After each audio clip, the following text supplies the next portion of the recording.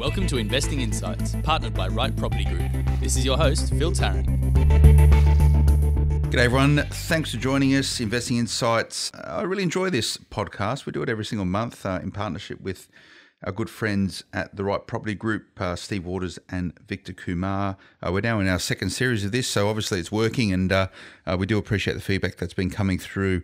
Very different to the Smart Property Investment Show, if that's how you found us right now. Smart Property Investment is really talking with investors about how they're going about doing stuff. The Investing Insights podcast we do with the Right Property Group allows us to deep dive into a lot of the complexities of property investment that we typically don't touch. But, you know, I'm not qualified to do it myself, and I have some very good co-hosts in terms of Steve and Victor who live and breathe property as property strategists through the Right Property Group. And today in the studio, I only have one of them, Steve Waters. Victor, from what I understand, is swanning around in sunny Fiji. Living the life. Probably drinking some kava. He loves it. No comment. No comment at all. Well, how long's he over there for? Just a week, I believe. He's back on Monday. He's over there for a family wedding. Okay, well, there you go. Oh, well, yeah, we miss you, Victor. It's not going to be the same without you, and your views and observations, interpretation of all the crazy stuff going on with the property markets is something that I lean on myself. So we'll get you back in the studio for next month. But today, mate, it's just me and you. Just me and you. What do you reckon? How's things? What's going on in the world of property at the moment? There's a lot of changes, which we expected, but I think there's also a lot of negative media around at the moment. You would have been living under a rock if you haven't seen it. And I think that that's starting to perpetuate the market in a different direction. But for me, I think it's just normality. I think more to the point we're coming back to normality as opposed to the great bull run that we've had, especially in the Melbourne and Sydney markets. Yeah. So last time we got together, Steve, and go and check it out, 22nd of June was the last instalment of Investing Insights with the Right Property Group. And what we did, we went through, by memory, a whole bunch of different investment strategies and what actually works. And our conclusion was that there's lots of good strategies out there. The fact is that you need to select the strategy that's right with you, that's going to help you achieve your property investment goals now and into the future. I follow a particular strategy, you follow a particular strategy. Our strategies aren't that dissimilar, and it works for us. The strategies that we pursue in terms of buying under market value properties in affordable areas with high propensity or indicators for growth, which are as cheap as possible to hold. That's a strategy when you look at this current market, which should hold us in pretty good stead, because the top end of town, your sort of, let's call them blue chip properties, $1 million plus that investors are investing in, it's quite hard to get financing on these things right now. So, I think the price pressure and also the pressure around yields at the sort of more affordable belt will probably carry us a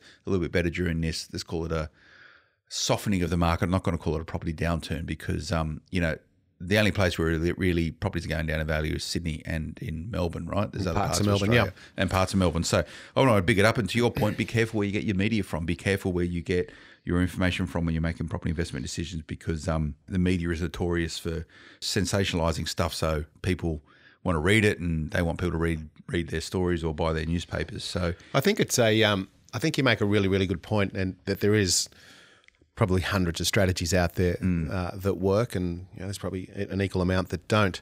And we have very similar strategies, but the reason we use our strategy is because of this very moment in time. And once again, it's not the only strategy, but it allows us to sleep at night, as we often talk about. Yeah. And as we've often talked about as well, you shouldn't be judging a property and its worth and its potential in a good market like we've just experienced, but how it's going to perform to you or for you in a not so good market, so a bad market, because that's when the rubber hits the road. That's when your capacity to be able to control and keep the property is paramount. That's survive or not. It is. And so as a property strategist, and I think we're fortunate in Australia that the buyers advocacy, buyers agency, property strategist industry is growing quite considerably. So more and more Australians are turning to professionals like yourself to secure investment property or even own occupied stuff. You guys don't do own occupied stuff, right? You're primarily just property investors, but a lot of people use property buyers for that as well. So I think we're fortunate that we have this emerging industry, and people are being a lot more astute in how they're purchasing property. Like, how many people go out and make their own investment decisions around stocks or other asset classes versus property. I say, a lot more people secure advice on the other stuff rather than property. So we're seeing a lot more of Australians going down this path, and I think that's very good, and we are a big advocate for it. I think if I go back when I first started, I don't know, 15 years, maybe more ago, as a buyer's advocate and strategist, there was literally only maybe 5 or 6 of us. There wasn't many, right? Wasn't many at all. And if we fast forward to today, there's probably thousands. There's a lot, and I'm trying to get numbers on it because I don't know. I'd like to help map and benchmark it, but my view would be not all property strategists or buyers advocates are created equal. But I'm not going to go into that today. What I want to have a chat about is that, in the community that we operate within property and dealing with a lot of property strategists and talking about strategy and talking about this changing market, a lot of strategists who have traditionally looked to offer advice around securing blue chip properties are having to rethink many ways how they go about delivering these services to their customers, because in many cases their customers can't secure the financing to be investing at that level, and they're having to come down a rung or so to look at this sort of $400,000-$500,000 mark.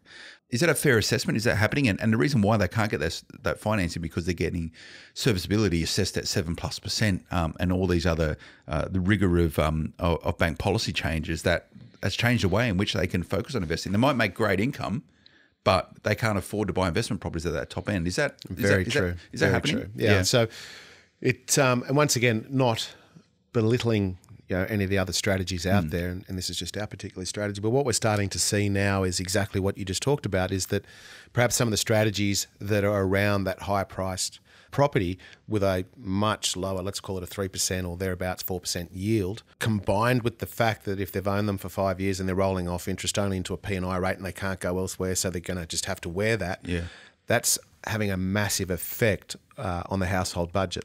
And even if they're in a position where they want to buy again, or if they're a first-time buyer looking for the higher valued asset, the banks, as you say, they're just so tight now, and rightly so, with whatever the price asset is. But what we're seeing now is that some of those strategists are having to perhaps rethink a lot, and come into perhaps some of the more affordable corridors. And only yesterday I was in Brisbane for a couple of days, and going around with some of our buyers agents just for some ongoing training and what have you, and for me also to keep my finger on the pulse on the street. The ground truth, as we often talk about. And we were having I was having a chat with one of the agents up there as we were going through a few of the properties, and he was saying that there's a few other buyers agents that were also interested in this particular property. In fact, one of them had made an offer, and the company that was there making that other offer all before us was a company that usually plays in that sort of $700,000 to $1 million bracket. They're clearly having problems sourcing the finance for that top end price bracket, so they're having to come down into that lower price bracket. And when I say lower, without any malice. I want to give some context on that, because we're talking about affordable areas. It sounds like it's, I don't know if I'm allowed to swear on this podcast, like the shit properties. They're not, right? We're talking. If you're talking about investing in mortgage belts of Sydney and Melbourne, I think of Sydney, for example, a fifth of all Australia lives in the western southwest suburbs of Sydney, right? It's where most of Australia lives, right? So we talk about affordability. No. That's the normal part of Australia. That's where most people buy their properties. And this is where people, I think, when we talk about affordable corridors, is people do think that it's perhaps the low end of town.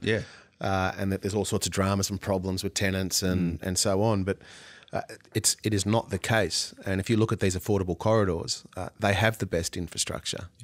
And they've had it for a long, long time, because that is where the majority of people live. After all, that's the mortgage belt. It's funny, and I think about this a lot, and I'm fortunate, I think, that I can actually put a foot in both camps of affordable world and the not so affordable world. I grew up in Blacktown, right? I know the western suburbs of Sydney very well. I delivered pizzas out there for 4 years, right? I know that part of Australia, I know it well. You have a lot of people that invest in property, typically are higher income earners. And if they're higher income earners, they typically live maybe in the more blue chip parts of Australia. So I live in a blue chip part of Sydney right now. It's a very blue chip part of Sydney, which is cool, right? So I get to see both sides. And my peer group, who typically are reasonable or high income earners, their view of affordable properties is really interesting because typically they'd be the people chasing these $700 million stuff, but now they're struggling to actually get the financing that. So they're starting to change their mindset around what is an affordable property and what is a good asset. And a lot of them are thinking about, oh, hang on a second, the suburbs of Brisbane, the suburbs of Melbourne, the suburbs of Sydney. Less so Sydney at the moment because I'm not investing out there. I don't think there's a lot of people out there. But you're seeing this paradigm mind shift now of people are starting to evolve their strategy. And it's it's a really interesting, I like the psychology of it. I find it really entertaining. Yeah, we see it every cycle. And this is just history repeating itself, as we often talk about, because let's say those higher income earners who traditionally, well, generally speaking, they'll ride that higher priced properties growth. So, just round figures anyway, let's call it $1 million, 800,000, whatever. Yeah. And clearly 10% growth of 800,000 is better than 10% growth of 350,000 in terms of a dollar figure. Yeah. But when we throw what we call the netability into it, so let's take out all our negative shortfall, let's take out every cost associated with it, and let's look at it over not just a bull market that, if we're talking about Sydney, that we've had for the last 5 years or thereabouts, but let's look at that over 15 or 20 years, right down to a granular level, and then throw the something that you can't measure being a peaceful mind or a sleep at night factor, whatever you want to call it. Yeah. We start to see that this time of the cycle that a lot of people start to have that mind shift, and people that want to invest will invest. They'll always look for the opportunity, and they're starting to go to these more affordable areas. Now, once again, it's not the only strategy. It's just a strategy that we've employed and executed around our risk profile. Yeah. So we spoke about these strategies last time we get together, and the nature of this podcast is really just interpreting that in a changing marketplace and how opportunities arise for investors in evolving marketplaces, whether up or down. And, I was just talking about the mindset of an investor to change the way in which they might view different asset classes. I'm talking about property, but asset classes being a unit in Bondi versus a unit on the train line out in Rouse Hill, or a house in Penrith. So if you have prejudices in that way, I'd say get rid of them pretty quickly because you're missing out on opportunities, particularly in changing markets. Correct. I'll put this to you, Steve. Often on Investing Insights or Right Property Group, we talk about the mistakes that people make in buying the wrong asset, and that stops them from investing or building a portfolio in the future. And often that asset might be an off-the-plan apartment that doesn't meet its valuation, and you get negative equity and you're hamstrung for 5-6 years until that thing comes up to where it should be. When you look at that same principle in an evolving finance landscape, so no one knows what's going to happen to mortgages moving forward. Maybe this 7+% serviceability metric at P&I, and banks are getting a lot more sophisticated now in how they map your big data. your spends, right? So you can't bullshit a loan document anymore because the bank knows exactly where you're spending your money. And not that you ever should have, Phil. No, not at all. And I never have. My personal P&L is squeaky clean, but it's getting harder, right? So this is the new norm. This is the new norm. So people who have traditionally bought their first investment property, which is higher end of town, 8 million plus, and the fact that banks now are so much tighter on serviceability, that might have them priced out of the market for 10 years now. Yeah. So it might be a great asset, but in terms of their ability to keep going on, it's not buying a dud off the plan apartment somewhere with negative equity. It's just that they cannot shift their earning capacity into gear to a point, or reduce their level of spending to actually show the bank that they are able to service new debt moving forward. So maybe this might be the new norm. I only buy one property, Yeah, well, if you're at that higher end of the bracket, for sure. We often talk about I'd rather have three $300,000 assets than one $900,000 asset because that's my risk profile, and I love the cash flow. Yeah, and by the way, I'm going to preface this by saying I have investments across both ends of town, right? Yeah, as do I. And it's million plus stuff, and I've got $300,000, $400,000 stuff. And that's the reason why I'm so... and I like a diversified portfolio, so it's great. Yeah, and I'm the same, but that's the reason, once again, why we're in this, that strategy is ours, is because I've got it at both ends of town, so to speak.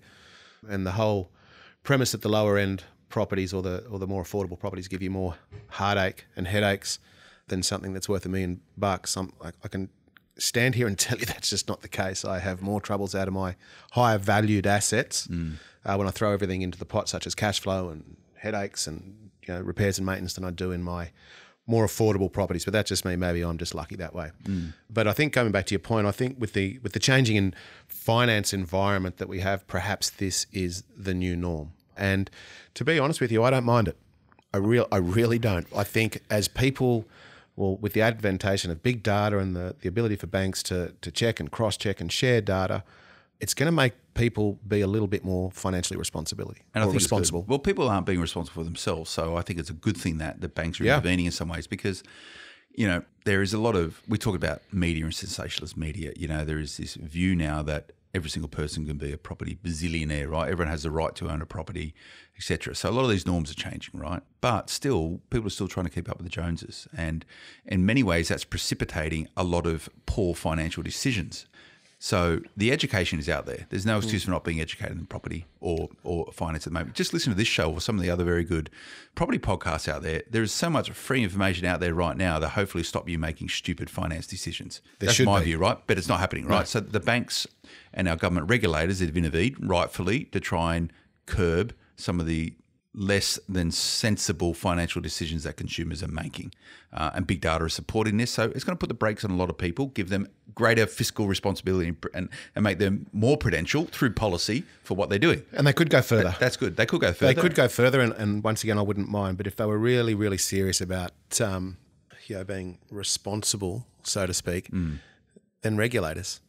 Regulate the industry. That's going to have a huge effect. It's not regulated. Property investment is not regulated. No. So and you're on the board of people with me, and that's one of the things that we are always talking for years. Yeah, we want the industry to be regulated because that will give some sensibility and perhaps better operators within the industry. We want that. Yeah, and I think the issue we have right now is a real climate of distrust in financial institutions and people involved in the financial sector. So we've gone through Royal Commission, and a lot of that's been highlighted. A lot of that's been sensationalised as well. It's been very, you can pick the worst out of everything and try and paint a picture that everything is fundamentally stuffed, right? But there is some people who are involved in the financial advice sector that don't necessarily always give the best advice for the customer. And there needs to be greater rigour, rules and regulation around policing financial advice in Australia, is my view. I agree. And I actually think the majority of people would agree with that as well. Yeah. And if people want to trust people, right? Fundamentally, people want to trust people. People want to get the advice that's right for them at any given time. Yeah. So it's the bank's turn at the moment to be sort of raked over the coals. But as a prediction, and I look into my murky crystal ball, I think as the next 2-3 years unfold, we're going to see a little bit of distrust within the property industry as well as people.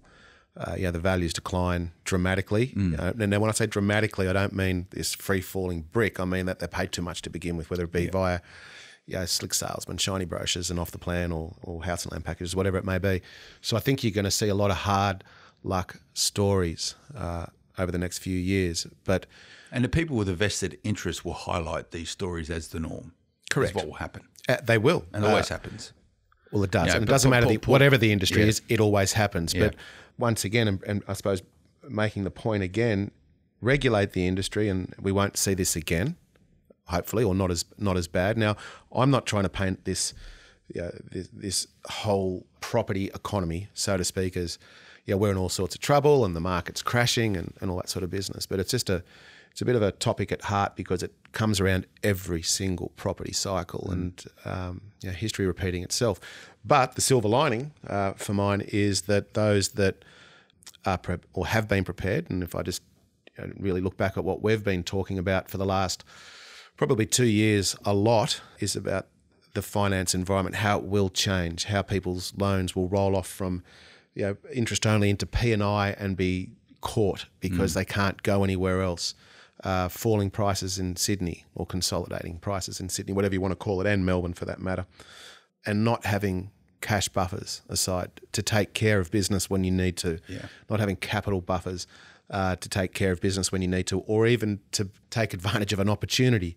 Because let me tell you, there will be opportunities from this moment on for the next few years in different markets. And if you're prepared for it. You're prepared. Yeah. So what we're chatting about here is that it's a market in flux, and we're talking primarily Eastern Seaboard, Sydney, Melbourne in particular. Correct. Right? That's where you see it in the softening. So it's a market in flux.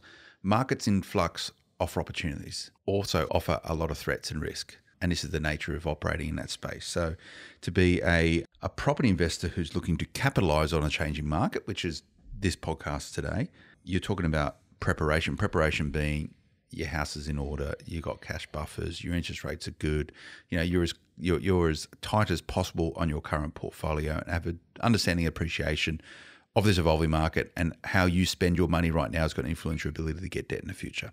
Right? You need to be Correct. you need to clean your act up, and it's not about, oh yes, Mr. Bank, I want to start borrowing more money, I'll change my spending habits now. They're going to look back retrospectively and have a look at you. But it's preparation as well. It's preparation. That's the preparation. 100%. Little things. Get rid of credit card debt. There's no greater return on your investment than clearing debt at 18 to 24%. Yeah. Like, it's a great ROI, right? Getting rid of personal loans, car loans. One of the brokers was telling me the other day that like, if you got a $50,000 car loan, it could be gauged as much as $200,000 mortgage debt or $200,000 worth of mortgage debt. That's so that big hampers hit. serviceability. 100%, because you want to be in a position to be able to take advantage of the opportunities that present themselves. And let's also be clear that we are only talking about Sydney and Melbourne here. And yes, Perth is continuing on its downward trend for the most, even though it is arresting a little. Northern Territory is much of the same. Adelaide is steady as you go. We talked about Sydney softening, parts of Melbourne softening.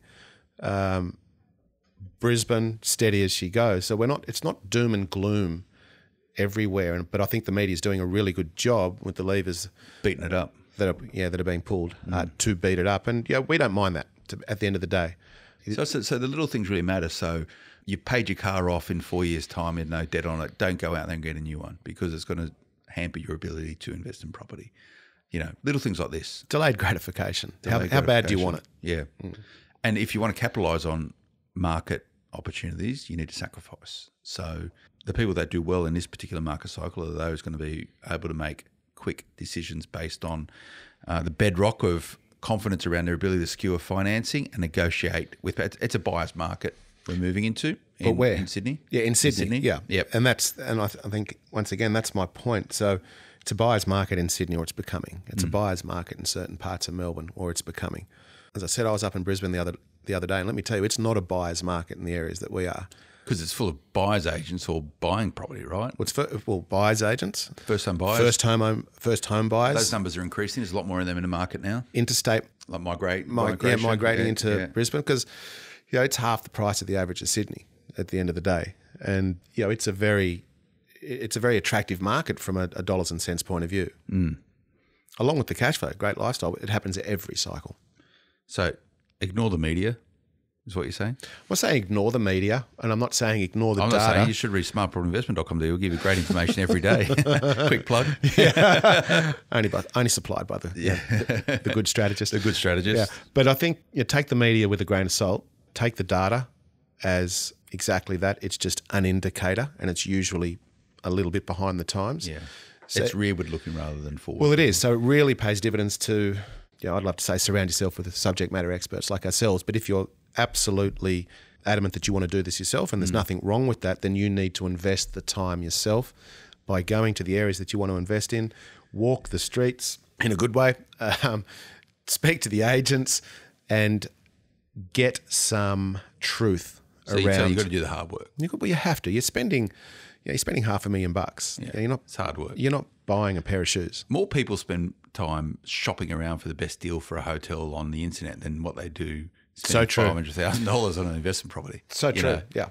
But to be fair, for me to buy a computer, it'll take me 3 or 4 months, because just the nature of my Because you're tight is the problem. Well, yeah, because I'm tight, but I need to know that the widget that I'm getting is the right widget, and property's a little bit different, obviously, because I do it every day. But that's my point. Yeah. We do it every day, and if you want to be serious and you want to have your mitigation in place, then invest the time that you need to be the investor.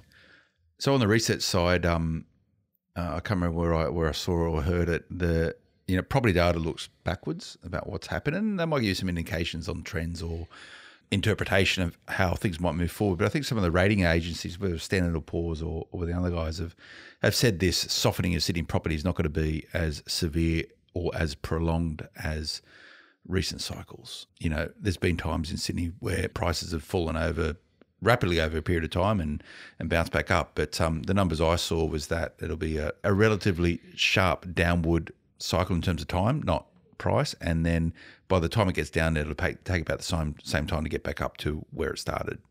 So it's not going to be as significant as previous cycles. But you got to get this information. You look anywhere, and you can disprove or prove a particular point. Whatever you're looking for, you'll find it. And I read the same reports, and I just think that any of these forecasters, any of the economists, what have you, are really just that. They're just modelling something on certain trigger points and certain what ifs. Yeah. But nobody knows what's going to happen. So I'll guarantee you that all that modelling will be out the window if, let's just take finance once again, because that is the vehicle at the end of the day.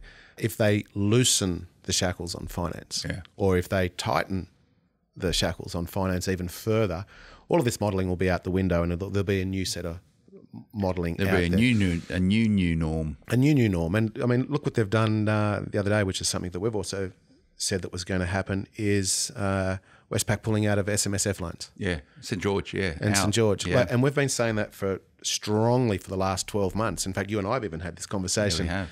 So, well, my broker actually emailed me during the week saying St George is pulling out. If you're not in by the 31st of July or whatever it was, you're not going to get it. And my response to him was, well, I actually got to find a place in an exchange before. And he went, no, they just got to get it in the system. They're going to wind it all up by October. And I went, oh, what about other lenders? What about Macquarie? Because they do SMSF lending. And he went, yeah, they can do it, but they don't have an offset. So, all these little nuances of it all. And I sat there and I was actually having a chat with a friend of mine who's a property investor last night.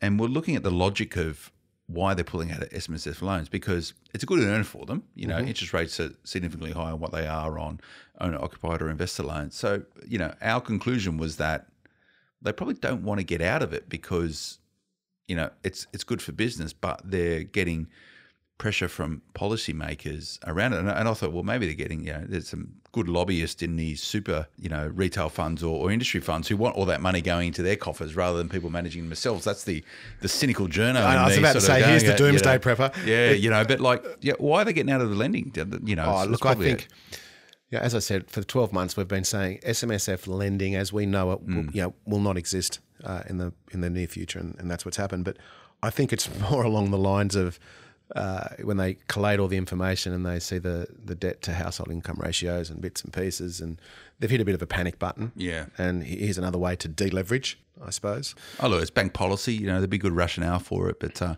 want to try and get to the bottom of it. We might bring some people in and ask them those questions, but it'd be good. But where does it take us to from here? And once again, I just urge people or the listeners to really look at the market in its entirety.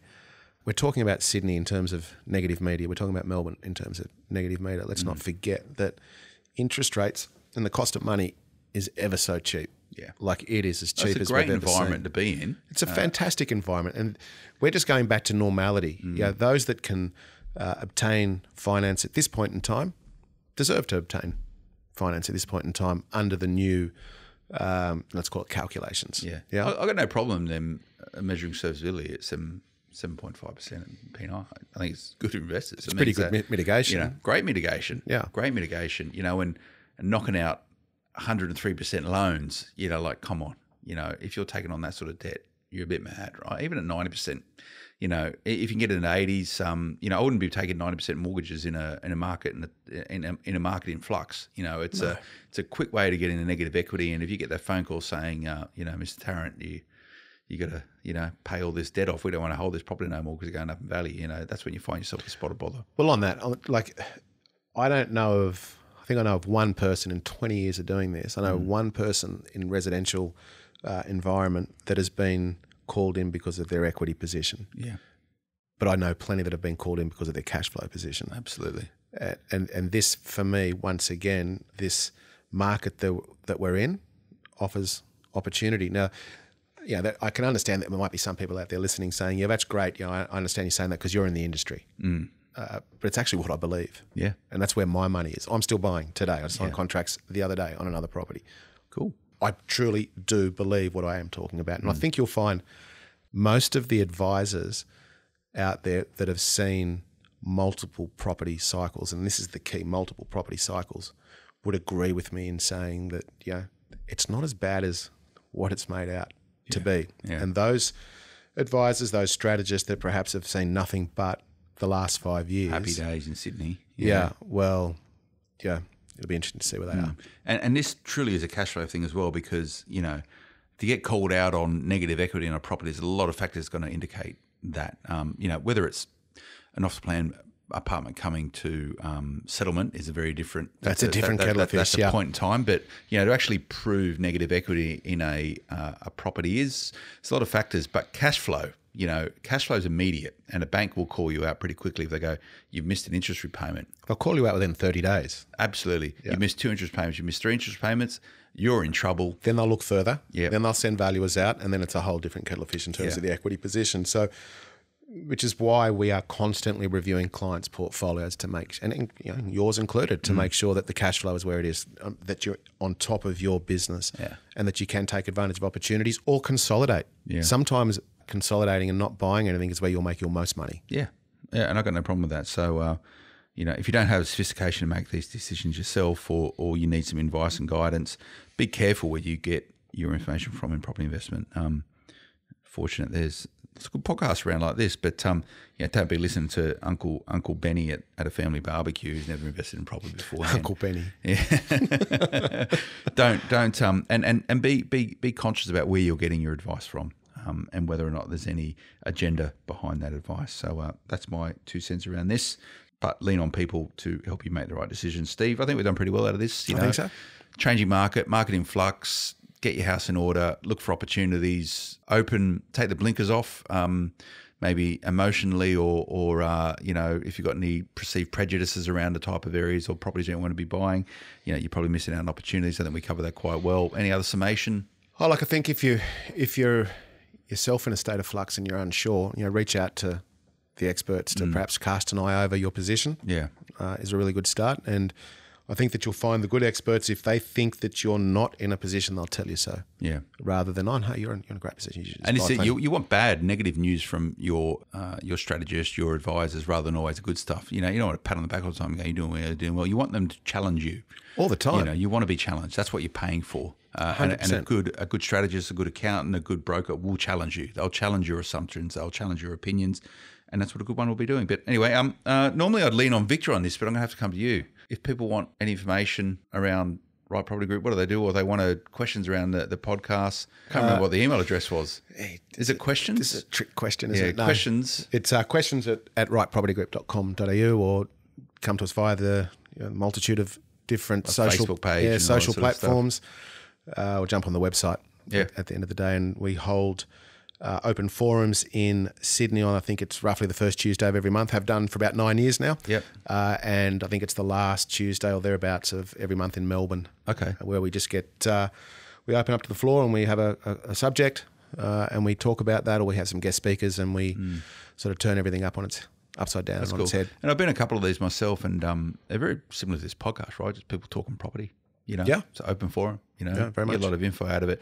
And what I find interesting when I come to yours, which is probably a bit too infrequent, so I'll make a bit more of an effort. But you got punters in there, and that's a term of endearment of have been to your forums for maybe 4 years and never bought something, but they go every single week. But then you got people with portfolios 50 and they're still going along and they get a lot of value out of it. So it really intrigues me. We like it. The diversity. Yeah, we like it because even if someone comes for 4 years and doesn't utilise our services, we're cool with that. We don't mind. As long as we can perhaps educate, and everyone uses that word, I suppose, but if we can open people's eyes and inform, it's a chance for people to network with people that are thinking about starting or that have got the 50 or whatever it may be. So it's a great learning platform as well off the stage. But it's not we call it a safe space. There's no selling from anyone. And if we find anyone sort of swapping business cards and trying to sell, I don't know, Amway or Nutrimedics or off the plan, they're out. So the nothing against Amway on no, Amway's great. To my point around, there's no excuse not to be educated in property investment. So if you want to do the hard work and you want to be successful, you got to do this sort of stuff. Anyway, thanks, Steve. Really enjoyed it. Victor, shout out. We'll see you back next time. And I'm going to challenge Victor to come along with a really good topic. I like the idea that we're very fluid in the way we set the agenda for these particular podcasts. So we're right on mark in terms of what's happening current with the status here and now. So Victor, come together with a really good topic, and I'm sure we'll have a good chat.